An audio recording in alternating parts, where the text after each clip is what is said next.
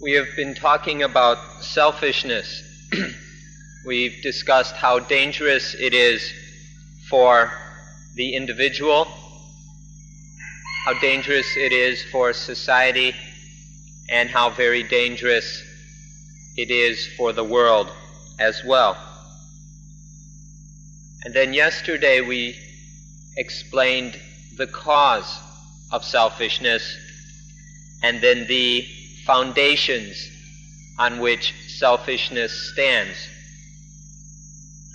Today, we would like to talk about how to get rid of selfishness. So we will be discussing the way to end selfishness.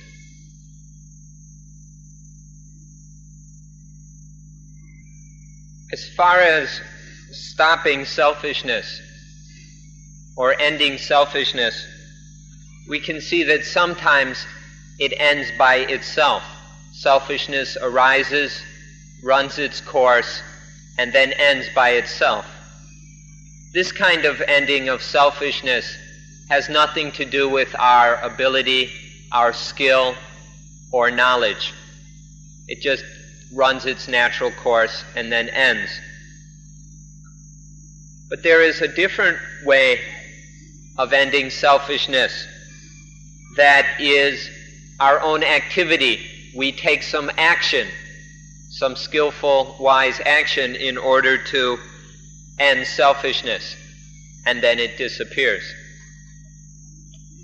And then there is a third choice, which is even better than the first two.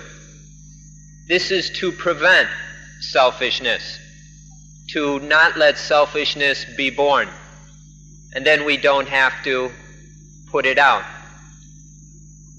This prevention of selfishness is even more cool and peaceful than having to get rid of it once it arises. But in the end, it's another way of ending selfishness. So there are three ways of ending selfishness. One, it ends by itself. Two, we do something to stop it once it has arisen. And then three, we can prevent its arising in the first place. We'd like to remind you about the new life. The old way of life, the old common way of life, is filled with selfishness. We'd like to remind you about the new life that is free of selfishness. We've been warning you about the dangers of the old life. And now we'd like to encourage you and ask you to face in the direction of new life, to take this as the goal of life, to take this as our purpose in life, to orientate ourselves towards the new life that is free of selfishness. The new life is the life in which selfishness has been extinguished, in which selfishness has been stopped. So the thing that we must always keep in mind, which we must never forget, is the heart of Buddhism. We must always keep the heart of Buddhism in mind. And this heart of Buddhism is very simply dukkha and the end of dukkha, the cessation, the extinction of dukkha, or suffering.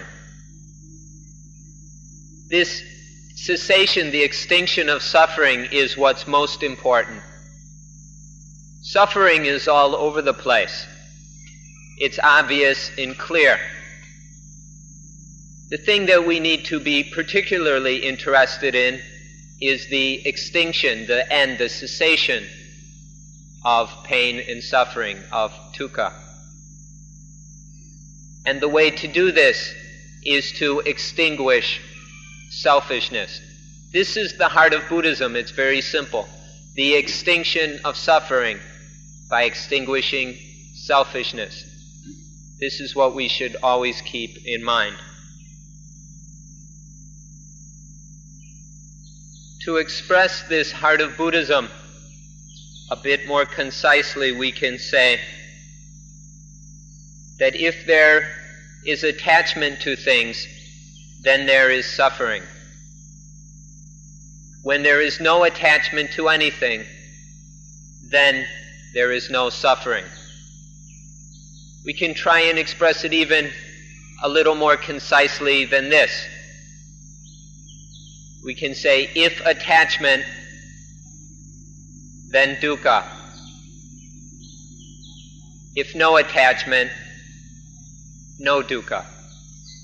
This is the heart of Buddhism.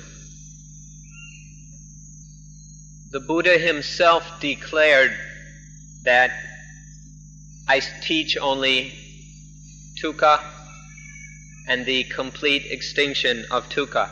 This is all that the Buddha taught. These things about birth and rebirth and future lives and past lives and things like that were taught way before the Buddha. And these things are not what Buddhism is about. These are unnecessary. They're something that we need not spend our time on. The essential matter is merely this thing of dukkha and the end of dukkha. We're born in this world and there is dukkha. This is something we can all be very certain about. And dukkha has a way of arising, and there is a way to extinguish dukkha. This has nothing to do with future lives or rebirth. It has merely to do with this life right here. This is what Buddhism is about, this life here and now. Dukkha exists, and there is the way that it arises, and there is the way to extinguish it. This is what we're interested in. We even dare to say that no matter what your religion, no matter what religion you claim to follow or you proclaim as your own, we challenge you by saying that no matter what religion you hold, dukkha arises in this way and it is extinguished in this way. That's all there is to it. This is the matter that we ask you to keep in mind, to reflect on, to make this truth very clear, bright, and apparent in your minds in order to free your lives from dukkha, no matter what religion you follow. This is the essential matter of life. This is the duty of life. We'd like to talk about something that may be a bit difficult for you to understand. But please listen carefully and try to understand what we're talking about. There's a thing that is called the good, or goodness, or sometimes we talk about the best.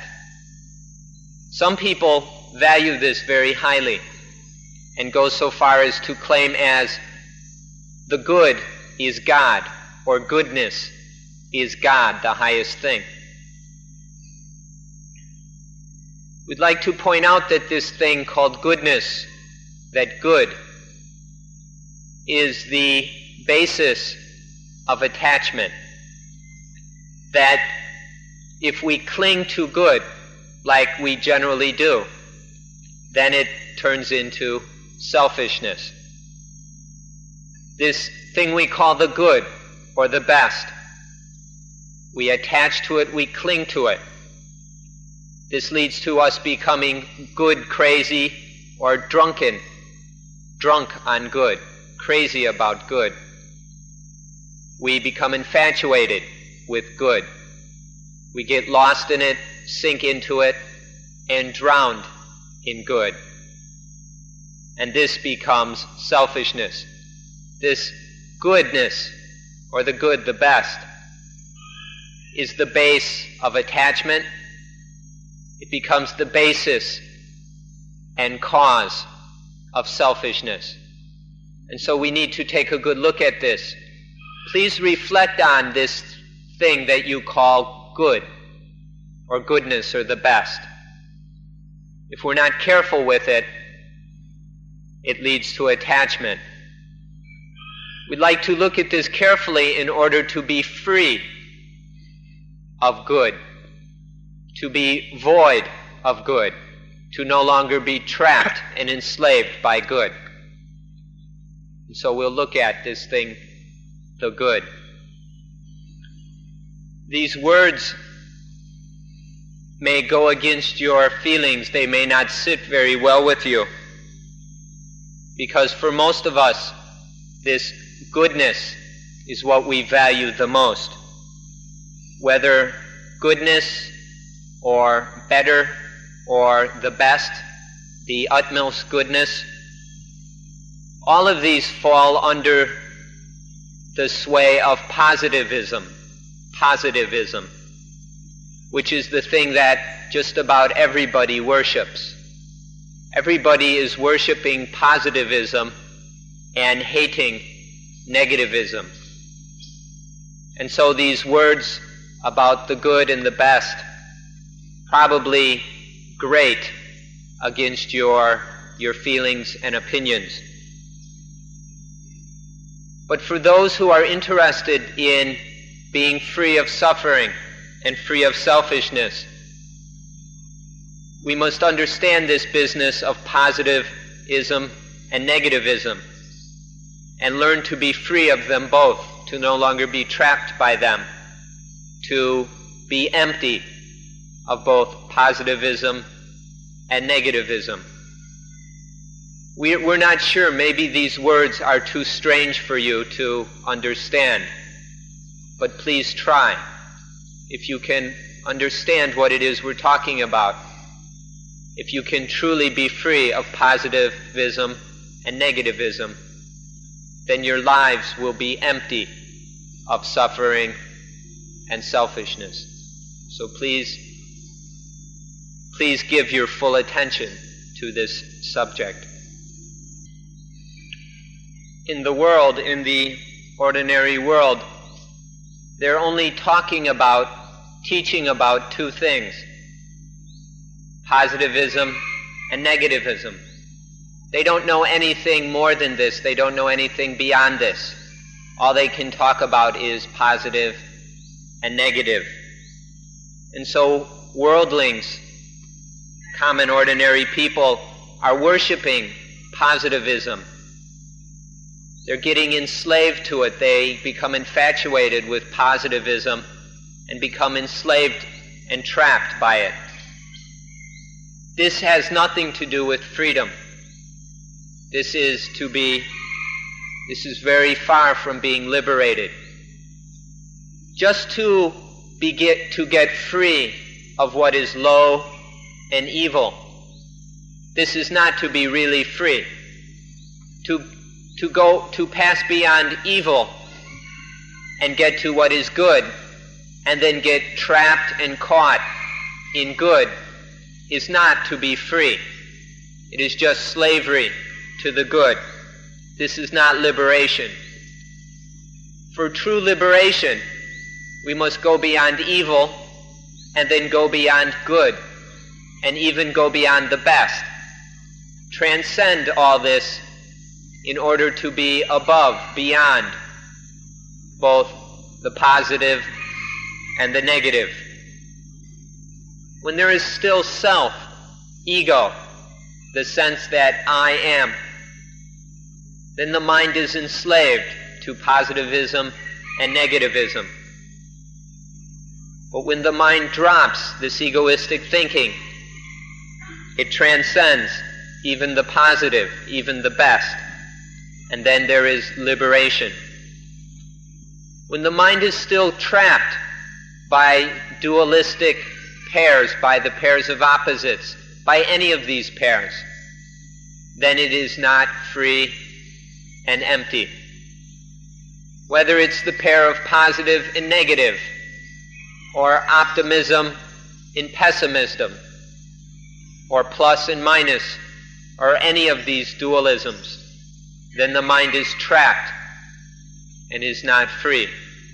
To be truly liberated, to be truly emancipated and saved, the mind must go beyond even the positive in order to be free. For those of you who have Christian backgrounds or Judeo-Christian backgrounds, we'd like you to think back to the most important teaching in the whole Bible, the most special and wonderful teaching, which is also the heart of Buddhism within the Christian Bible. Please remember the first teaching which God gave to Adam and Eve, which was the warning to do not eat from the fruit of the tree of the knowledge of good and evil. This is the first thing that God taught to man, to not eat this tree, eat the fruit of this tree of the knowledge of good and evil. Because when we know good, then we attach to it. When we know evil, then we attach to it. And then we become enslaved to good and evil. We become trapped by positivism and negativism.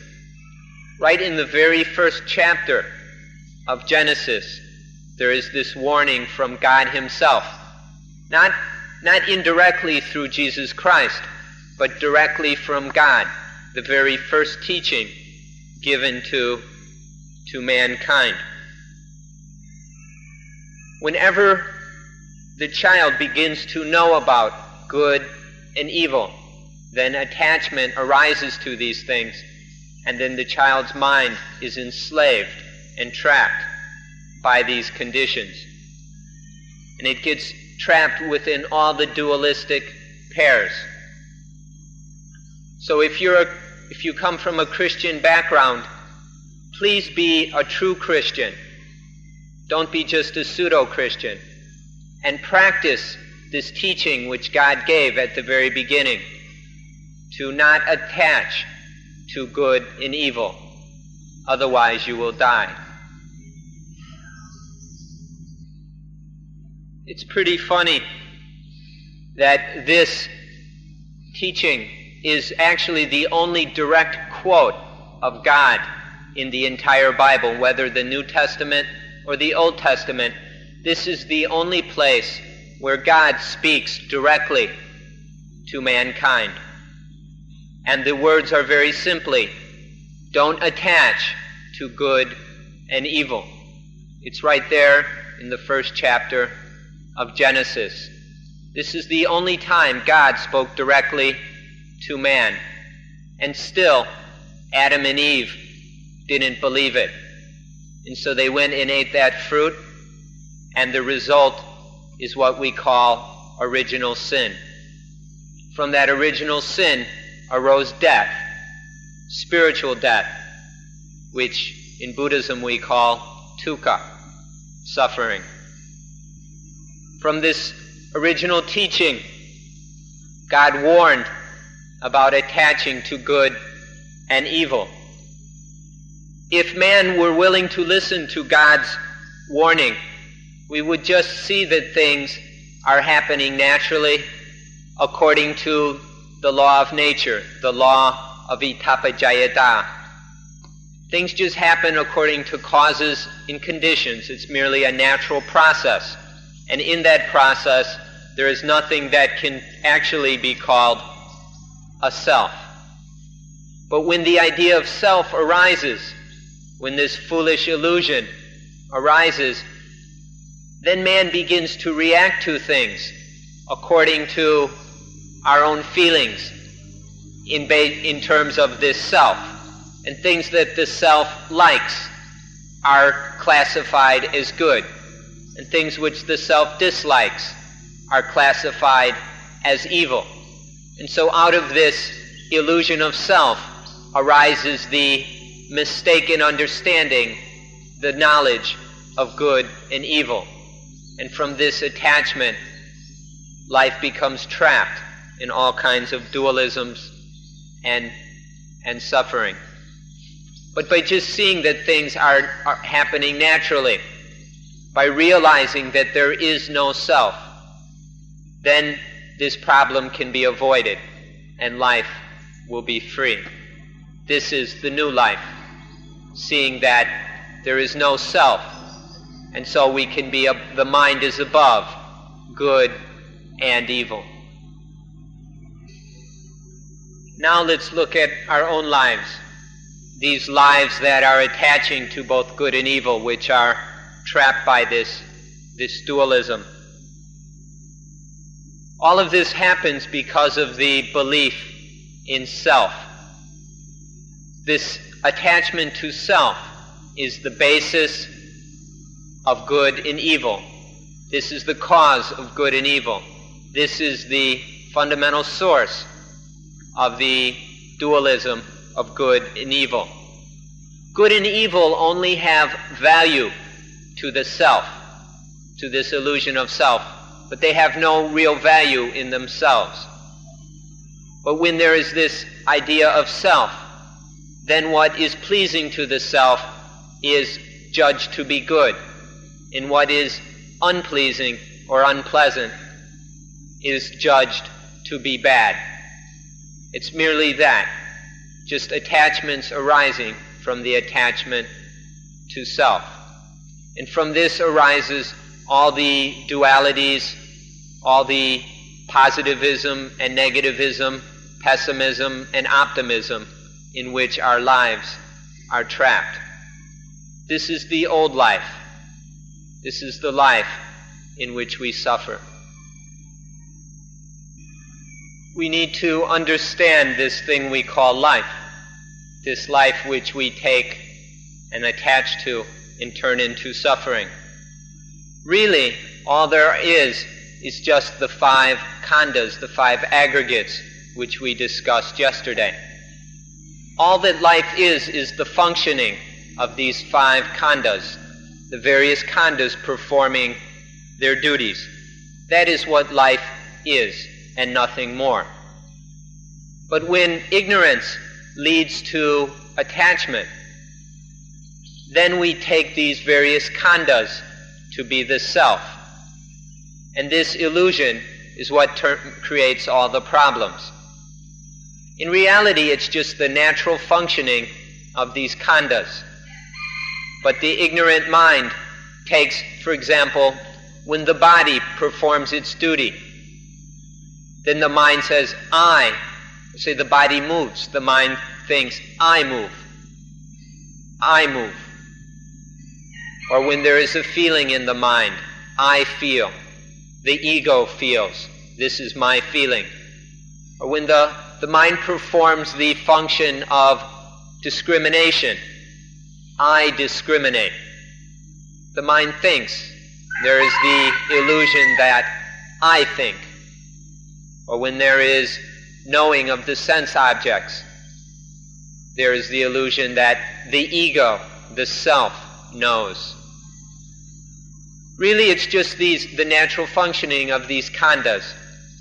But as soon as the self comes in, when there is a self, the idea of self arises in terms of these five functions, then this leads to further foolishness and stupidity.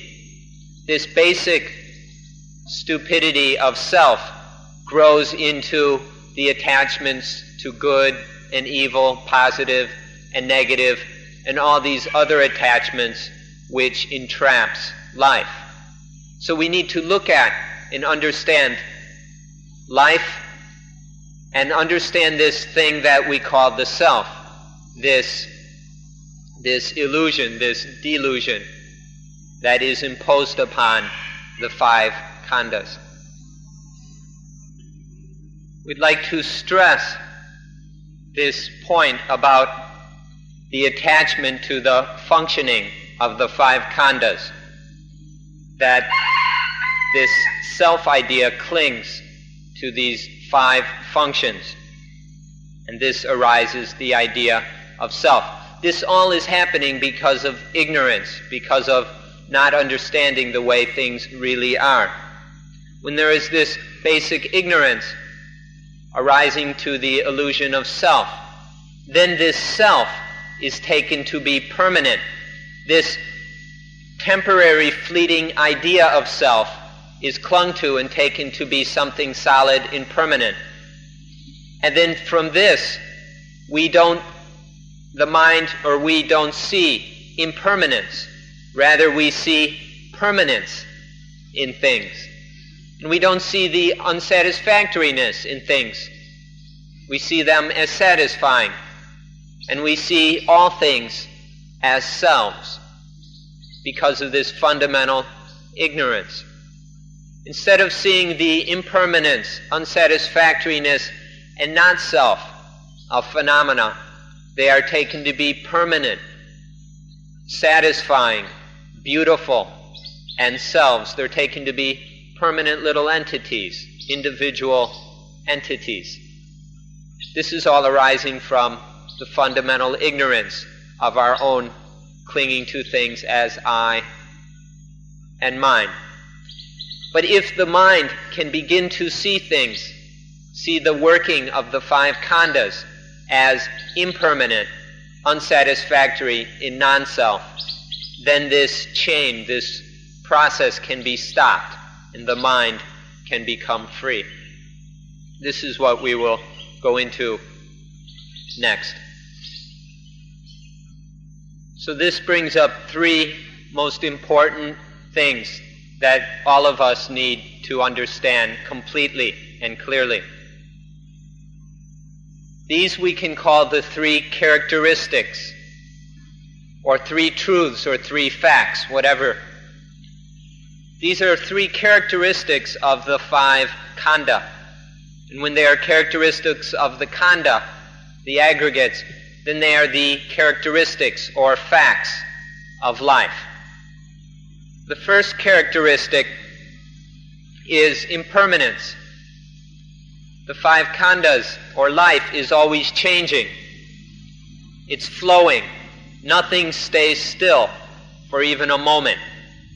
This is impermanence, this constant flux and flow. When things are always changing like this, they can't stay still. They can't maintain themselves in any state or form. Nothing can stay in one form. And this means that it is difficult to endure. Difficult to endure or bear. And this is what is meant by dukkha. And when things are difficult to bear, impossible to stand up to, that means that there is no self, there is no real self that can stand up and stop that change. There is no self that can prevent that change, that can stand that dukkha.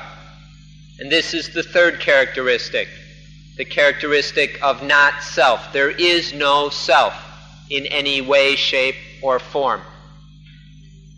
So these are the 3 characteristics of the 5 khandha, or of life, that we all must know. Everything is changing, is impermanent. That change is very difficult to bear.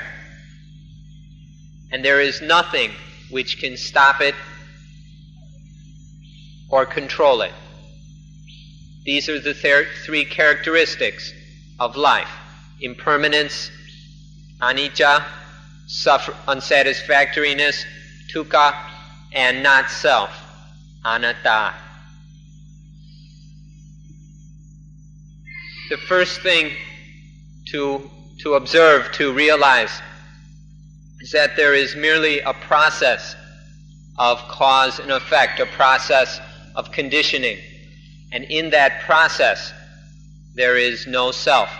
All that is taking place is a series, a process of causes, conditioning, effects, causes leading to effects. Various things cooking up, conditioning, compounding other things. This is a process, a flow that is taking place. And if we observe it carefully, we just see it as a natural process happening under the law of itapajayata, the law of nature. And in all that, there is no self. There are merely these conditioned things, these phenomena, arising and passing away, and in this process, further conditioning and cooking up other phenomena. And this process just goes on, but there is no self anywhere to be found. This is the first thing to realize. And then it is possible to realize the end of selfishness. If we look closely at life, if we look at this operation of the 5 khandhas, we'll see that life is just this flow, just this process of changing things, arising and passing away, arising and passing away. See that in the operation, the functioning of these 5 khandhas, there is just this process, this natural process, and that each of the 5 khandhas, each of these functions, is completely empty of self. There is no self in there. They're just natural functions. And these 5 functions which make up life, that is empty of self. If this is reflected on, contemplated, and seen most clearly, then the mind can be freed from this illusion that there is such a thing as a self. Merely close your eyes and observe. Stop thinking about it all, but just observe this process of change, this process of these 5 khandhas arising to perform a function and then passing away. Observe this natural process and see that nowhere is there any self. It is merely natural things, natural functions and phenomena operating according to the law of nature. When this is seen, then the mind is freed of that delusion of self, and it stops cooking up all these fantastic ideas about good and evil, beautiful and ugly, positive and negative, pessimism, optimism and pessimism. The mind that is empty of self, that sees the emptiness of the 5 khandhas. This mind no longer cooks up all these delusions. It's no longer attached to all these deluded ideas, thoughts, and feelings. And then that mind is free. So just close your eyes and observe this process, this empty, selfless process. The next thing is a little bit more difficult to understand, but please give it your fullest attention.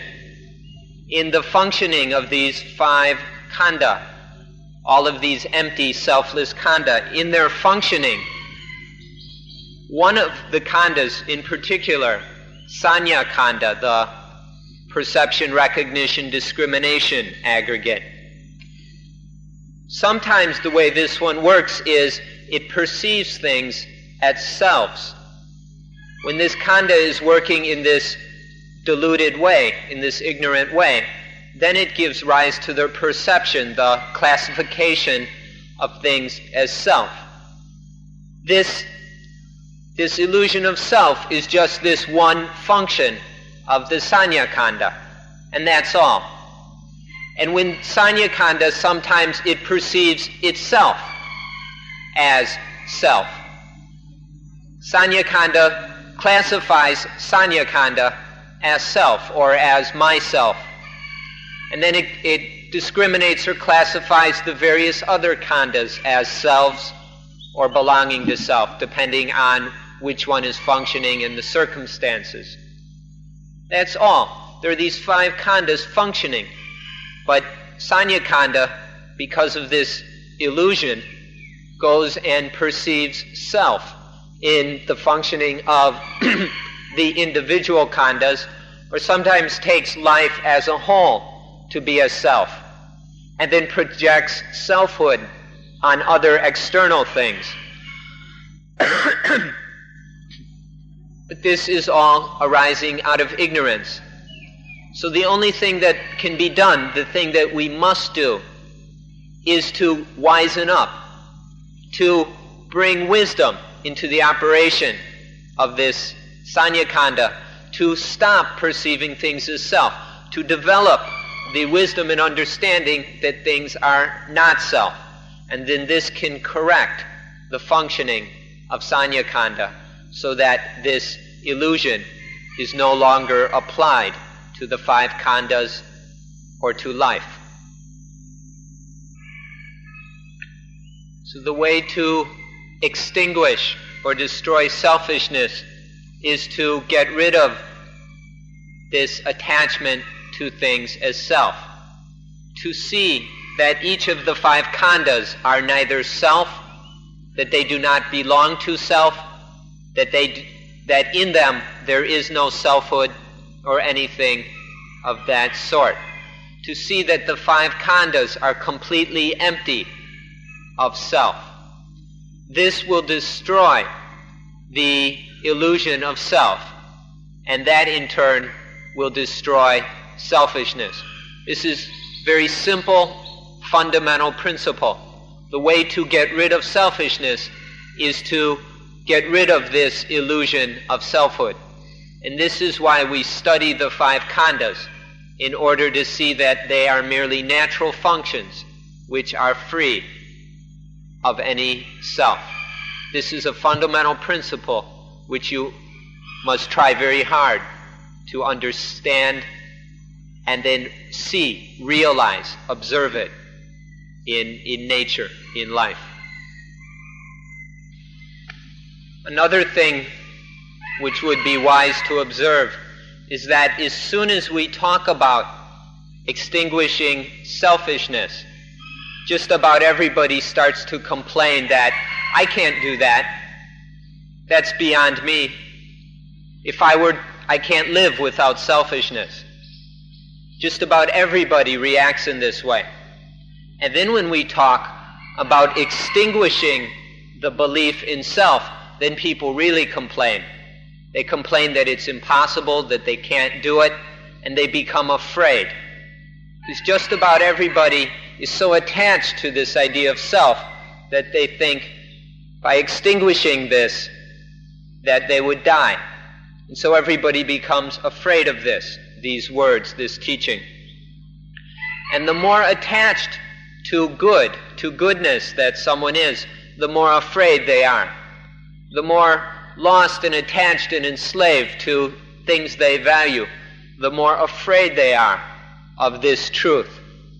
And so they complain and they try not to pay attention and they argue and all of those things. This is something that happens with everyone, and so it's worth observing. In the Buddhist texts, it says that the devas, the divine beings, the heavenly lives, are the most afraid of not self. The better that life is, the better one's life is, the higher, more happy and exalted one's life is, the more one is afraid of not self. The different ideas about heavenly beings and so forth, about divine lives, these are the ones that are most afraid because their lives are so nice, so beautiful, that they're so good, that they become very attached to this goodness. And that just leads to being afraid. The better off we are, the more good we have, the more attached to it we become. And this leads to fear. This is a problem that we must correct, because it makes it impossible for us to lead our lives in a way that is new life. All this goodness that just inspires and incites attachment makes it impossible to live a new life, to end selfishness. So this is a problem to look at and realize and then correct. Another fact that we need to consider is this thing we call the instinct of self, this fundamental instinct that of there being a self. This instinct is very powerful, and it is difficult to overcome it. And for many of us it would seem impossible. But there is one way we can deal with it. And this is that if this instinct is operating, then be very careful with it. Keep it under control so that there is this self, but don't let it be selfish. If you still value this instinct of self, then at least don't let it become selfish. Keep it under control. Remember that in truth, this instinct is not really true. It's a bit foolish and ignorant. It serves the purpose of survival, of allowing life to survival, but it's not actually true. If we can use this understanding to keep this instinct under control so it doesn't become defilement, doesn't lead to greed, anger, confusion, and so forth, then it can become a self that is not selfish. This is a technique that we can all use. This to use that instinct of self, that is, and not let it become selfishness. And then life can continue. We will survive. We will continue living, but not selfishly. And by doing this, then we can begin to apply the knowledge that comes from concentration, insight, meditation. By using the powers of concentration and insight, it will become possible to see the reality of this instinct. If we can keep that instinct under control enough to have a peaceful and calm enough life, to practice meditation, then it will be possible for the knowledge to arise from the practice of concentration and insight, that self is just a creation of the mind. It's just a conditioned thing, just a phenomena, an idea arising and passing away in the mind. And then this knowledge can be developed, then the mind can be completely freed of selfishness. This instinct of self can follow two paths. It can either take the path of enlightenment or bodhi, or it can take the path of kilesa, of defilement. If the instincts are controlled and kept so that they are correct, especially this instinct of self, if it is kept from being selfish, then it will stay correct, and it will follow the path of bodhi, of awakening or enlightenment. And then in doing so, it is possible to eventually realize the truth that all things are not self. We have to prevent the instincts from following the lower path, the path of kilesa, because these instincts have a tendency to just follow the things which entice it, which lure it, all the delicious, attractive, exciting, beautiful, enjoyable things in the world. These are always luring the instincts towards defilement, towards selfishness. And so there is this tendency to take things as self, to attach and to become selfish. So we must be very careful with the instincts to maintain them in a way that is correct, so that they follow the path of awakening. If they go on this low path, that's just the common, cheap, ordinary life. Many people are willing to surrender to the instincts and allow them to become defiled. Many people aren't willing to put forth the effort to control the instincts and live in the higher way. Most people are willing, they give up in surrender and let the instincts chase after beautiful, delicious, attractive, fun things. But if life is to be correct and freed from selfishness, these instincts must be controlled and led along the path of bodhi, of awakening. Before we end today's talk, we'd like to remind you of a metaphor which we used a few days ago. This is a metaphor that describes the life in which there is self, the life of attachment, of clinging to self. In this life, it's like there is a rope around one's neck, pulling one upward. And there is another rope around our feet, pulling us downward. And then there is a fire scorching us in the belly, the fire of greed, the fire of hatred, burning and scorching our gut. Please reflect on this metaphor of the life of attachment, the life of self and selfishness. There's a noose around the neck, pulling upward, and another rope around the feet, pulling one downward. And in the middle are these very painful fires of lust and hatred, burning one's guts.